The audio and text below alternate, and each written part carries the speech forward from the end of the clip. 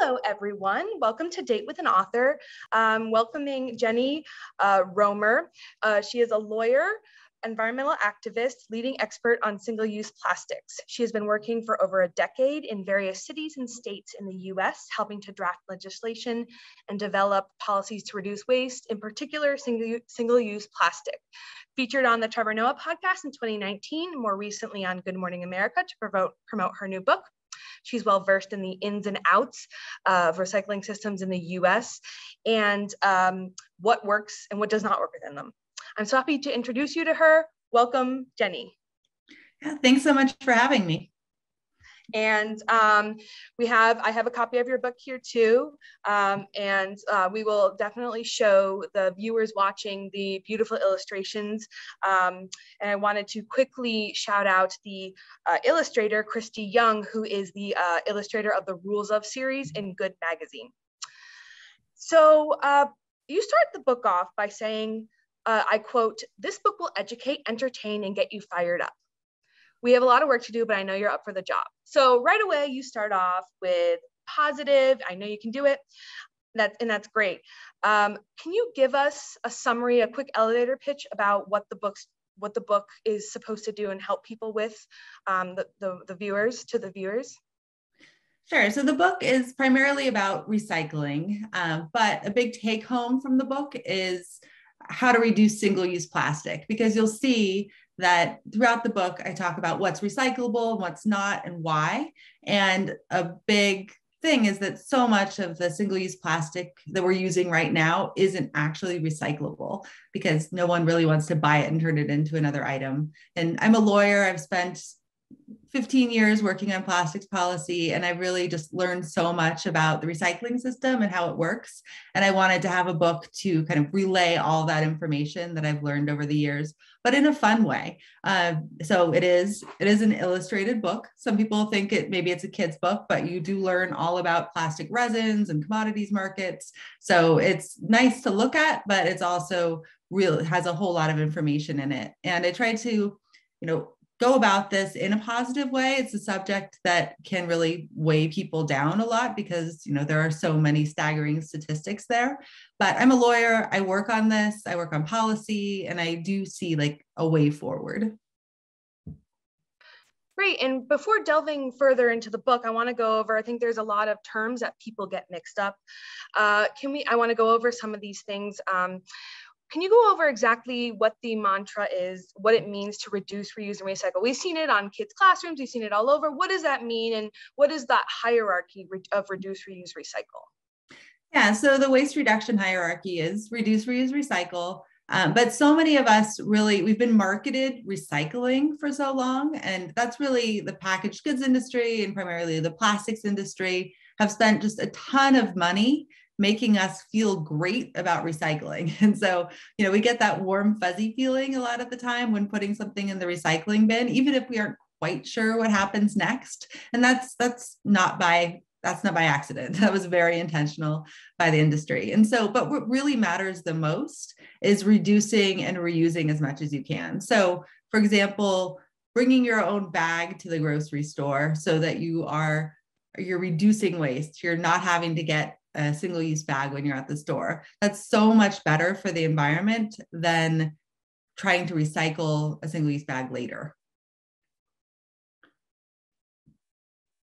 Great. And going on to some more terms that are often, that are kind of spewed at us and marketed toward us that people often mix up, and you mentioned in the book, are recycle, downcycle, and upcycle.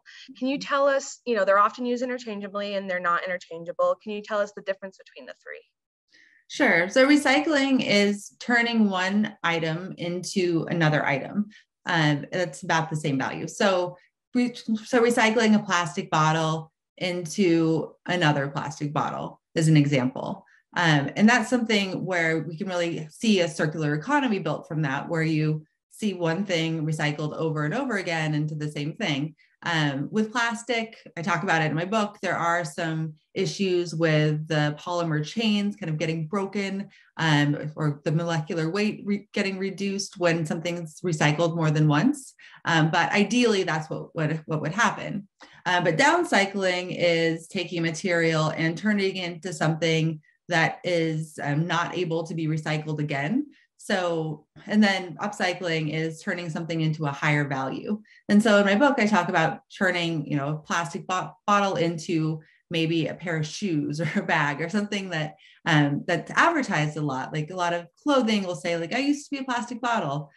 Some people would see that as upcycling because maybe it's a higher value, but I would see it as downcycling in a way, because you're not able to then take that pair of shoes and recycle it back into another bottle or so.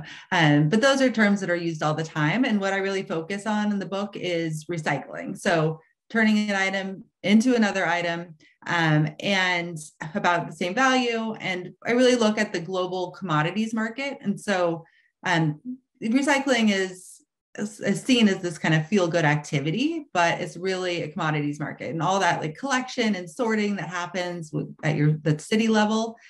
Really, that material doesn't actually get recycled unless somebody wants to buy it. And so I look at kind of 3 steps in my book to make whether something is recyclable. It has to be collected in the majority of jurisdictions, has to be sorted with existing mechanical machinery, and it has to have an end market, have that buyer who wants to turn it into something else. And a lot of things like aluminum cans, that's in super high demand all of the time. A lot of those precious metals. And so there is someone that's going to want to buy that and turn it into a new can or something else. And so that's what I look at. And I did a lot of research into the commodities market. So I have some cool graphs on like which plastics are actually valuable and which are not valuable at all. Yeah, and those graphs, those infographics, and those charts you have are so helpful in the book and really spell it out, I think, for people who might not have full understanding of the systems. And kind of in the vein of, because you focus on recycling, you also talk about wish cycling. What is wish cycling, and should this be something that the everyday person does? Yeah, like I said, people love recycling, and we've been marketed about recycling so much that people will sometimes want to recycle something that isn't recyclable. And so it could either just be someone who isn't paying attention to the rules and is just kind of throwing things in their bin, like not sure. But it's also people who have read the rules of what's accepted and what's not, but they still are saying, oh, well, I want to recycle my utensils, or I want to recycle my plastic bag. And they think that if they put it in their bin, that maybe their city will then magically figure it out. But that's not how it works. And so my main take home is really follow your local rules. Your cities put a lot of effort into figuring out what they want and what they don't want and why. A lot of it is because stuff gets tangled in the machinery. So plastic bags are considered a tangler, and they'll get caught in the machinery. They'll have to shut it down and clean it out.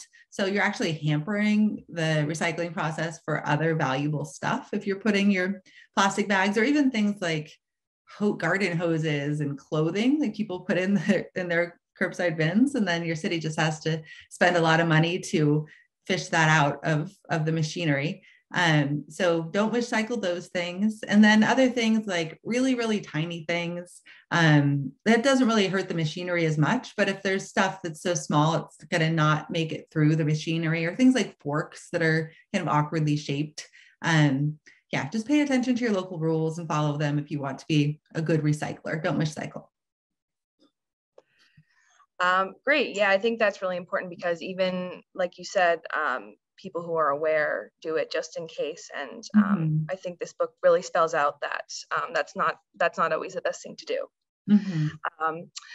So kind of before going more into recycling, you do a basic overview of other waste systems. And I just want to go over especially the ones that most people know.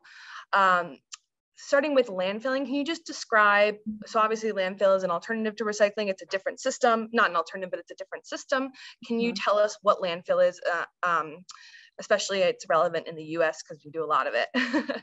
Sure. Yeah. So landfills are federally regulated. And so a big problem with them, well, at first, nobody really wants them to live near a landfill. It's a big, like, not in my backyard NIMBY issue, kind of one of the original ones. They're smelly. There's a lot of pollution issues. And there's leachate that kind of is the kind of plastic, or sorry, that's the kind of garbage juice that comes out of landfills if they're not sealed properly. And then also methane can escape from landfills. So under federal regulations, that stuff is all regulated, but it's still something where people don't want to live near them. And they take up a lot of room. We don't have a lot of space left in a lot of our landfills. And landfills are created to have something be in them forever. So if you see something that's marketed as like biodegrades in a landfill, like, no, it doesn't. People aren't supposed to market it that way. And so that's just something where we want to avoid sending things to landfills as much as possible. And there are, another alternative is incineration. Incineration is also a huge problem. It's basically burning garbage. So you're taking the trash, you're burning it so that you're really like making it's a much smaller it's much smaller volume, but it causes a ton of air pollution. They're a lot of the time located in low-income communities of color, a lot of high asthma rates. So incineration also really not good. And then there's composting, composting for food scraps. That's great. It's hard to find the right place to put big composting facilities, but there's a lot of work going on with community composting. And that's really a huge way to divert methane, because, there's so much methane coming out of landfills from stuff like not biodegrading all the way, but breaking down a bit. And that releases tons of methane. So we can avoid that greenhouse gas by composting more. So that's a little bit of background on some other alternatives too. But recycling really also addresses greenhouse gases, because you're avoiding not just the material extraction. If you're reusing something, you don't have to get it out of the ground, and that avoids a lot of greenhouse gas from the extraction part. And you're also not having to landfill it or incinerate it or ship it abroad.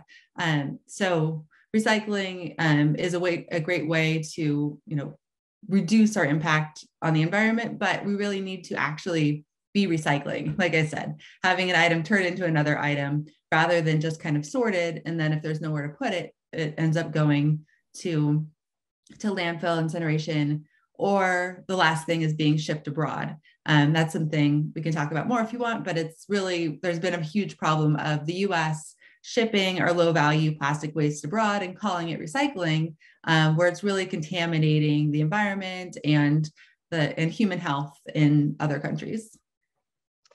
Yeah, definitely. I have that. I want to touch on that later when we talk about problems in waste disposal and in disposing of or getting rid of recycling that is not valuable here.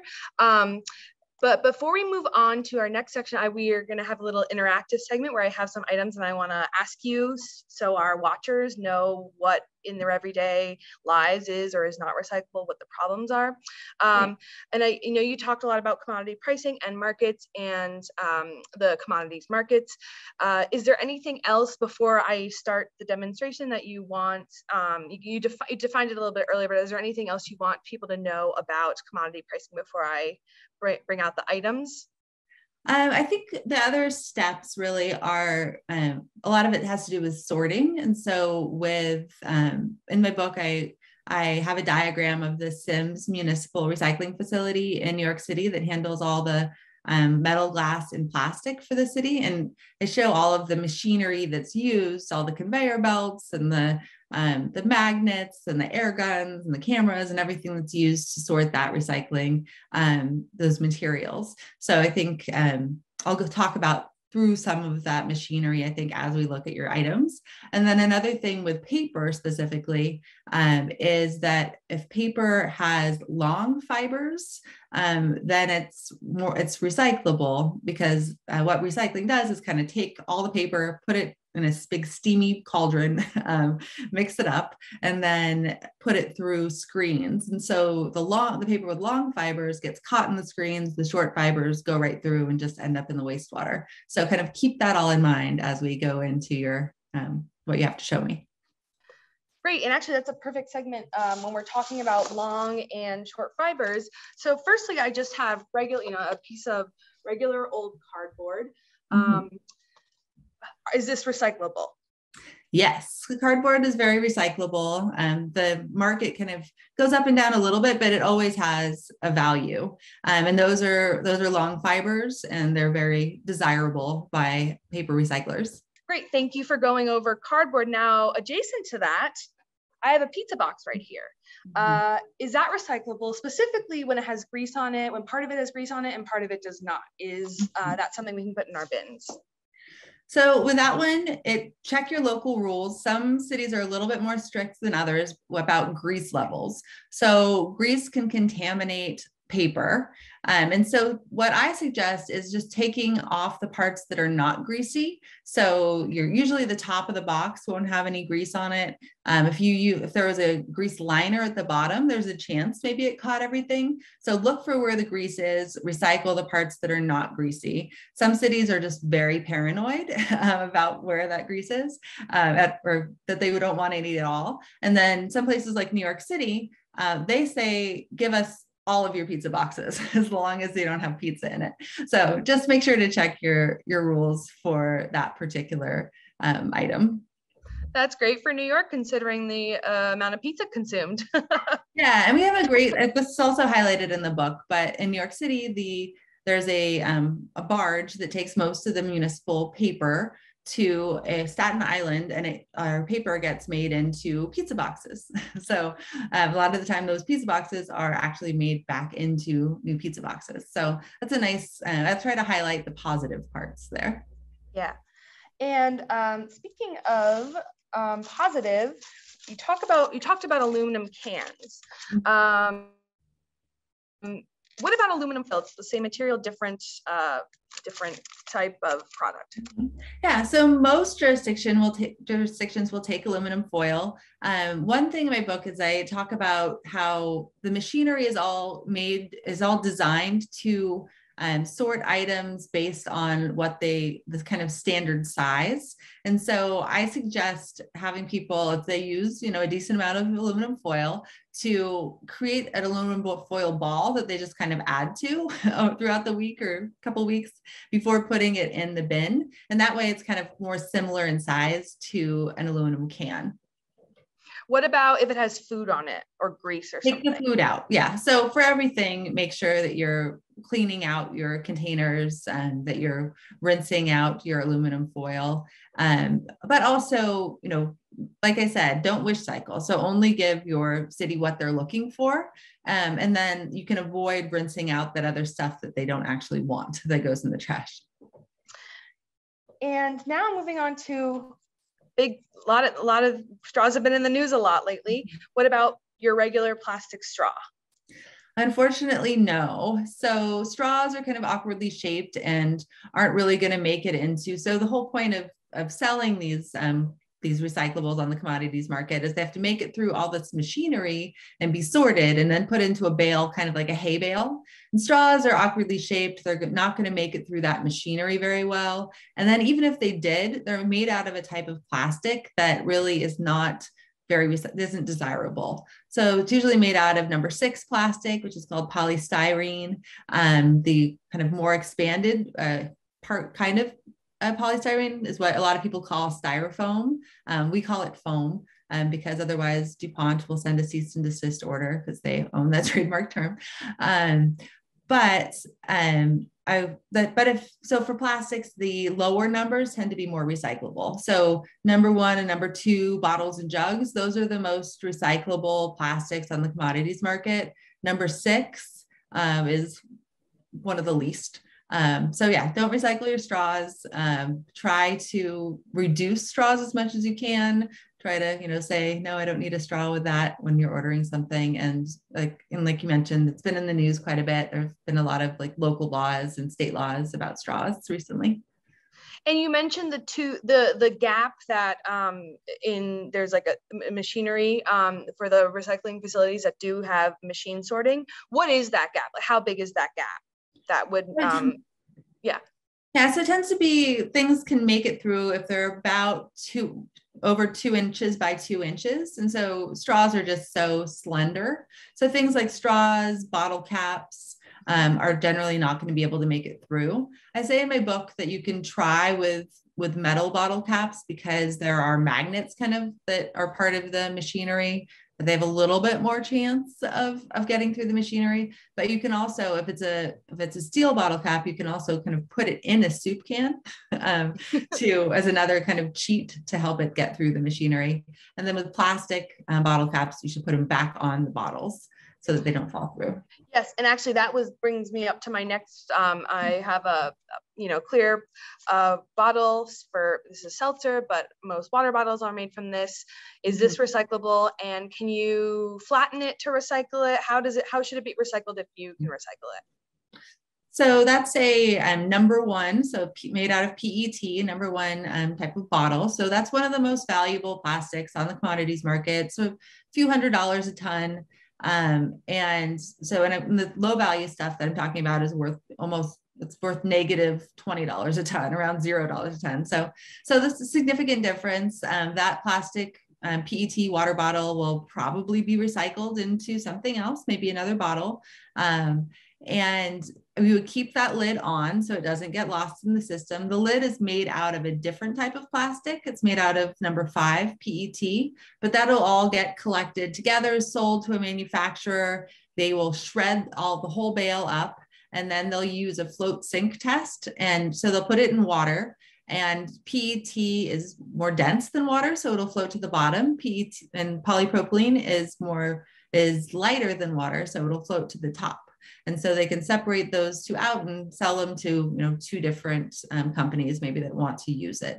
And PET has a whole lot more people that want to buy it than number 5 polypropylene. So when I'm looking at these kind of bottles, I'm thinking, okay, I know what's going to happen to each of these parts and kind of the likelihood of it happening. And then as far as whether you should smash it, you should try to keep it in its original shape, because that's what their cameras at some facilities like the one in New York City, and a lot of the bigger cities have cameras where they can, I like to think of them as lasers, where the camera can take a picture, can tell what type of plastic that is, which resin. There are 6 different main types of resin. And then if it's the type of resin that it's programmed for, a valuable type, like a 1 or a 2, it'll shoot with a little air gun, shoot that bottle into a bin to then be baled up and sold. So it's pretty cool, but it has to be that valuable type that it's programmed for. And speaking of valuable, what about so your average coffee cup, including the top and the actual cup and then the sleeve, what parts are or aren't recyclable? So the most valuable part of that cup is actually the sleeve. Probably wouldn't guess that. But so that is made out of that's made out of a paper that has long fibers, kind of like cardboard or a paper bag, kind of in between. So that should go in your paper recycling bin. And then the cup it's made out of short fibers, kind of like tissue paper, and plastic, lined with plastic. And so those 2 things are things that would both, the short fibers and the plastic lining would, if you tried to recycle it, if you put it in your paper bin, first of all, there'd be some concern about contamination. It might still have, part of your latte in it or something. And then if it does get to the facility, even if it's not contaminated, it really doesn't have valuable material that the paper facility, the paper recycler is going to be able to pull out and turn into new paper. Those short fibers and the plastic are just going to kind of go through the screens and go out to the wastewater, maybe cause some microplastics issues. So unfortunately, not recyclable for the cup. And then the lid is usually made out of that number 6 plastic that is not recyclable either. So I would recycle that sleeve, but the cup and the lid, no. And then that maybe provides a little bit more motivation to bring your own cup. And so that's part of the book is I decided to have it be this question of, can I recycle this? So we can walk through whether you can or can't. And then I think a big take home is to kind of bring your own as much as you can for things like bags and cups and bottles. And actually in that vein, my final products are plastic utensils, which is obviously something you get when you don't bring your own. Are these recyclable? Unfortunately, no. So again, similar to the straw, they're awkwardly shaped. They're not going to get into that bale very well. And then they're made usually from number 5 or number 6 that really doesn't have that market, someone wanting to buy them. So again, try to reduce as much as you can. I know at restaurants, a lot of the time, if you're getting takeout or delivery, they're kind of automatically, you get utensils and people end up with a drawer of plastic utensils. So, try to reduce. And then we're also working on policy. I'm a legal associate at the Surfrider Foundation. Like I said, we really work on reducing single-use plastic through policy. And we have some campaigns called Skip the Stuff going on in a few cities right now, where we're really trying to make it so that the restaurants have to ask first, like through the delivery platforms, have you say what you want, like, do you want 1 fork and 1 packet of soy sauce? Then that's what you get, rather than getting all this stuff that you then really just goes in the trash. Right. And I think this is a great segue into talking more about the problems in waste disposal, not just the environmental problems, but the social problems, the humanitarian problems. So you mentioned microplastics earlier. There's a lot of buzz about microplastics. They're always being talked about. Can you tell us exactly what they are and why skimming the surface for plastics in the ocean isn't enough to get rid of them? Yeah, and so I think people concentrate a lot of the time on, that plastics in the ocean is a problem. And at the Surfrider Foundation, yeah, that's what I look at plastics primarily through the lens of ocean protection and trying to protect the ocean from plastic pollution. But a lot of the time, so the solution that people come up with is that we should just skim plastic off the top. And that's really difficult because plastic breaks down, or kind of breaks up in the environment. It photodegrades when the sun is on it. It can kind of fragment. And so it breaks into smaller and smaller pieces. It's hard to see, it's hard to capture, but then also there is so much life in the ocean. And so there are barnacles that get attached to plastic. There are animals like man of war that are floating at the surface of the ocean. So if you're trying to kind of go in and scoop up what's floating at the top, then you're going to also get that ocean life as well. And plastic, like I said, has different densities. So some plastic will float right at the top of the ocean. Some will kind of hang out in the water column. Some will sink to the bottom. And so just doing that exercise of trying to skim plastic out of the ocean really isn't going to work. And so we try to focus on source reduction, meaning using less plastic in the first place as much as possible. And microplastics are a problem not just for the ocean, but for human health as well. We're seeing microplastics all over the place. We're seeing it in drinking water and table salt, in far-flung places all over the world. And so it's something that I think gets attention. Maybe someone who doesn't care as much about plastic in the ocean does care about plastic being in their body. And so I think it's something that we're going to be hearing more and more about. And cities and states are moving forward with ways to regulate and ways to look at plastic in places like water bodies and drinking water. Yeah, I noticed that was a really important point you drove home in the book about it affecting not just the animals, but human beings. And I would hope that would drive it home for people to realize the extent of this problem. Right. You also talk about something called an ocean gyre, and you actually visited an ocean gyre. Can you tell us what that is exactly? Sure. So I went on a research trip with a group called Five Gyres. There are five big ocean gyres in the world. They're kind of like a vortex of different, from caused by wind patterns and things like that, that really draw everything to a certain place.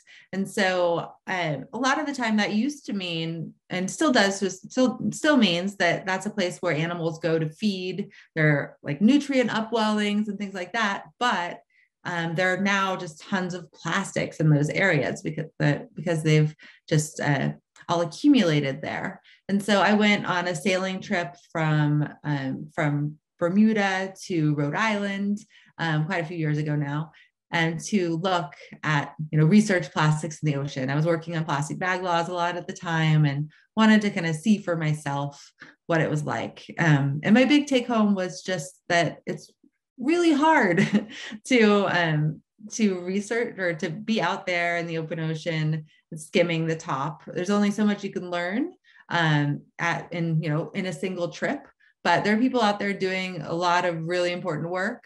But I saw so much microplastic. We would be out in the ocean and I saw, we'd see some items, but every trawl that we brought in, the net that we brought in would have lots and lots of microplastics, all just kind of mixed together with the sargassum, the seaweed, and the little fish and crabs and things that lived on it. The microplastic had really become part of their environment. So that motivated me even more to work on plastic reduction. And in addition to this, we touched on this a little bit when you're talking about the microplastics in our food, but I want to delve more into the environmental justice issues affiliated with recycling, waste disposal systems. You talk a lot about fence-line communities and how they're impacted by our systems. Can you tell us what fence-line communities are? Sure. So fence-line communities are communities that live right next to some kind of industrial polluter. So a plastic production facility, an incinerator, and they're really having to deal with a lot of the issues as far as fumes coming from those industrial activities. And a lot of the time, fence-line communities are in low-income neighborhoods. They're in communities of color. And so it's something that I want people to think about, not just the environment, not just the animals that are involved, but also the people who are involved, the people who are living next to these facilities and having to deal with all of this. And I think one really great example that's gotten a lot of attention recently and had a lot of victories is in Louisiana and St. James Parish, where that community has been pushing back against new plastic production facilities there, and has had some success in that, and saying we don't want more of these facilities in our backyard. So I think that is something that hopefully we'll be hearing more and more about this as just from the human perspective of what's happening with plastics.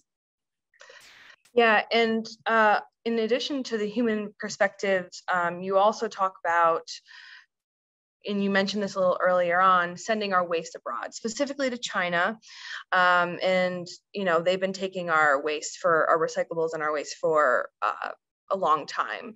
Can you tell us more about that and tell us why China?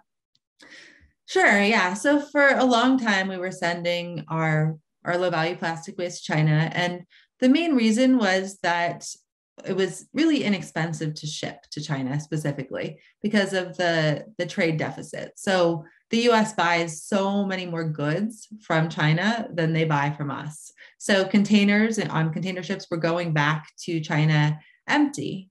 And so it made sense that, other places are taking low value plastic too, and were like India, but with China in particular, because of that really low cost of shipping, the discounted rate, we were sending so much to China, and China really became a hub for recycling, and particularly plastics recycling.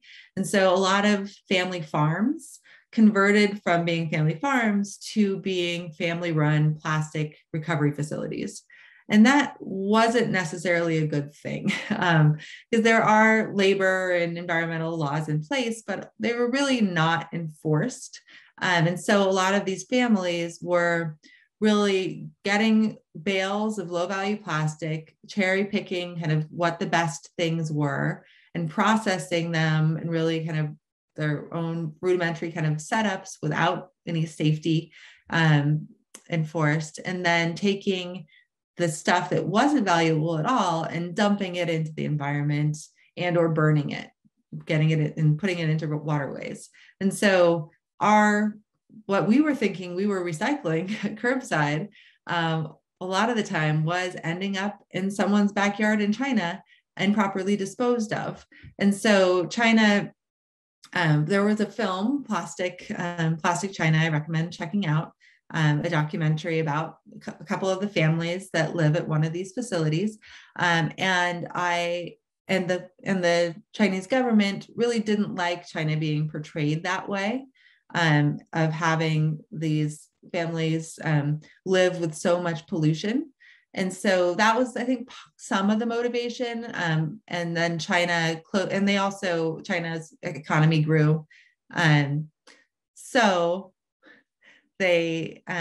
China shut the door to low value, any kind of contamination of plastic that was sent to them.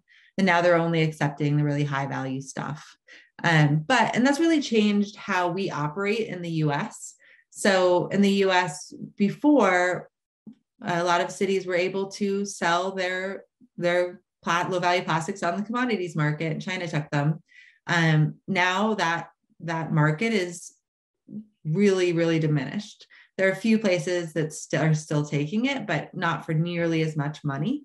And so cities at one point who were maybe making a few $100,000 a year on selling their low value plastic commodities to other countries, to China, now are having to pay millions of dollars to landfill or incinerate.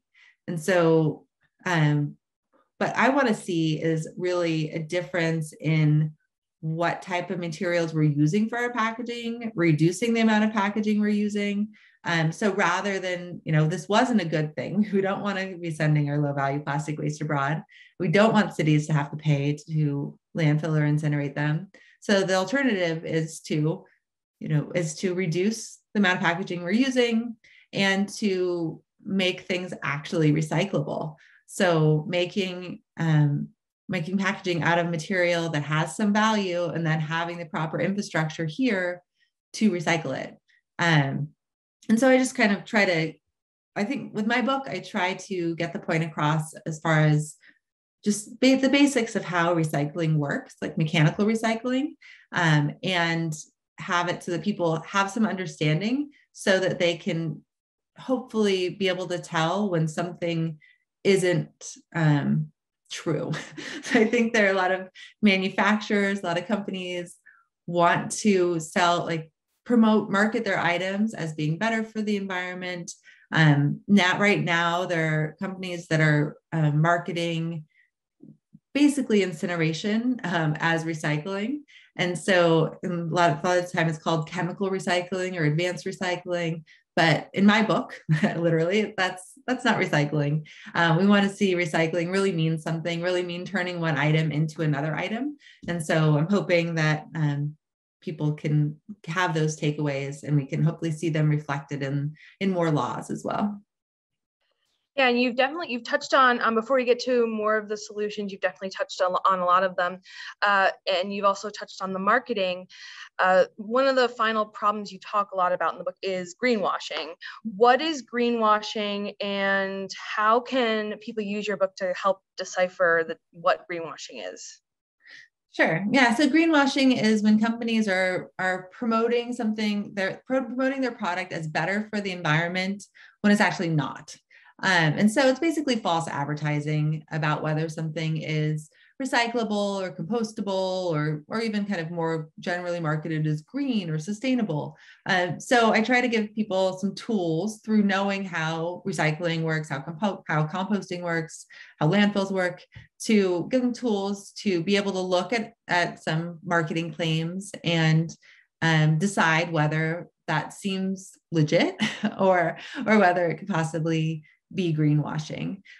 Because companies are so motivated to promote their products as green. They know that the average consumer, and particularly consumers who care more about the environment, are going to spend more money on something marketed as good for the environment. And so luckily, the Federal Trade Commission does have some rules about about when things can be marketed as more green, but companies are often pushing the limits with that. Yeah, and I think this is a great segue into our final. So you mentioned something, you mentioned better domestic processing and better designs. How does in terms of solutions, how does design, because you write designs at the beginning of before you even make a product, how does that factor into a solution for a better tomorrow? Mm-hmm.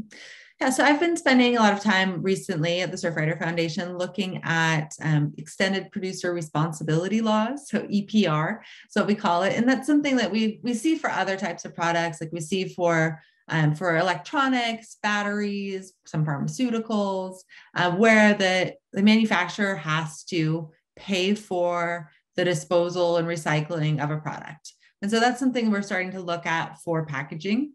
And so that would require, if the manufacturers are having to pay for that recycling and disposal, then they're more motivated to make a product out of material that's actually going to be recyclable and with design for recycling. And so, for example, right now, the water bottle that you showed, that's a recyclable material for the most part. But if that is made out of, if that plastic is a tinted bottle, like a green bottle or a black bottle, that pretty much doesn't have a market. If you put a shrink sleeve on it, like a plastic kind of sleeve that takes up the whole bottle, the machines aren't going to be able to read what type of bottle it is. And that's going to go to landfill. So having companies be responsible for that recycling end would make them pay a lot more attention to make sure that's actually going to be able to be recycled and sold for profit to be made into another item. But right now, there's really no motivation. If you're a manufacturer, you're just making, you want to make your packaging attractive, so the consumer wants to buy it, and you want to, watch your expenses and just a lot of the time use whatever is the least expensive, and it's not really thinking about whether it's actually recyclable or not. And so that small change would make a huge difference and make our recycling system work a whole lot better.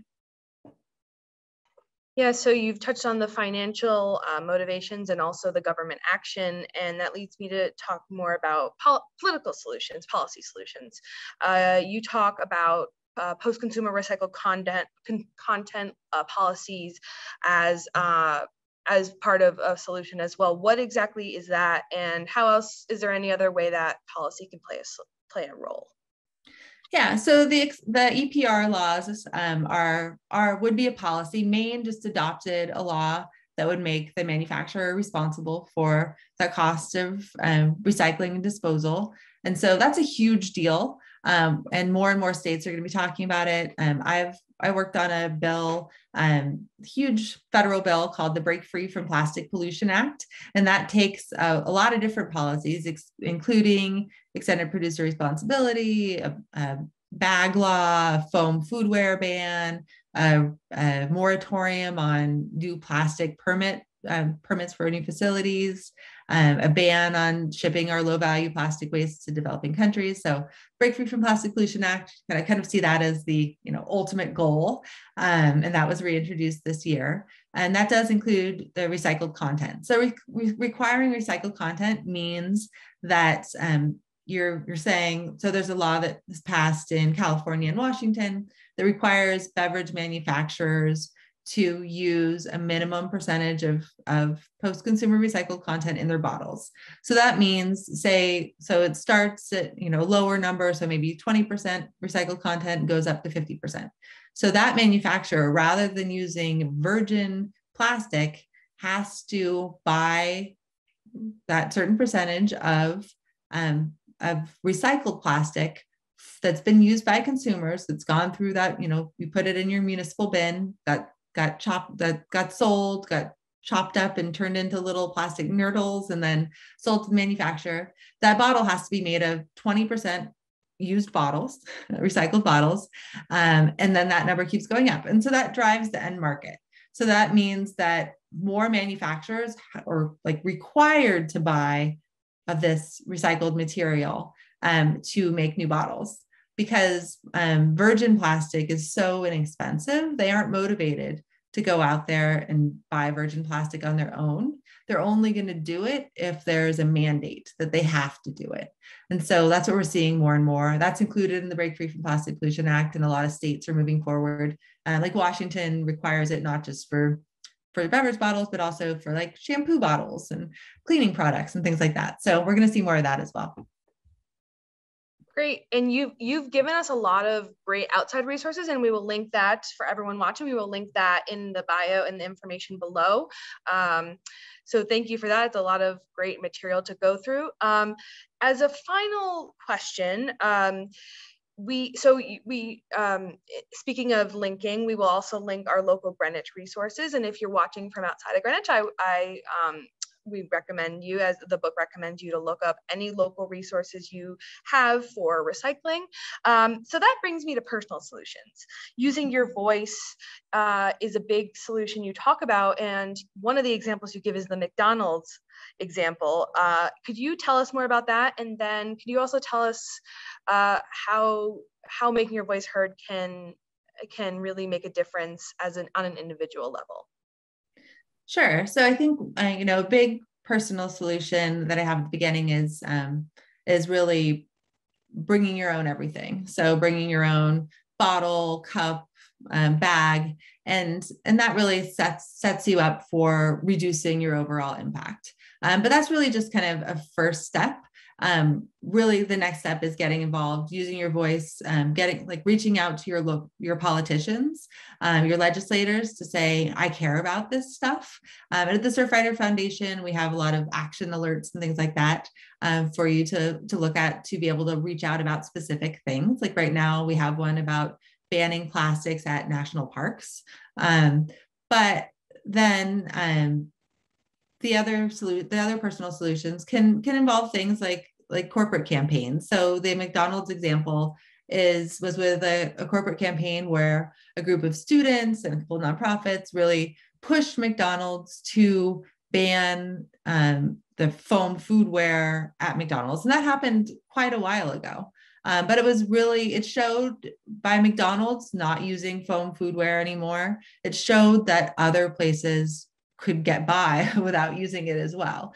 So I think the pressure needs to come from a lot of different places, from you as an individual reaching out to your legislators, from individuals reaching out in organizations organizing these corporate campaigns to stop certain companies from doing things, and then legislation to really, then legislation was adopted more recently in a lot of cities to ban foam foodware altogether. But it helped to have that McDonald's example in place already.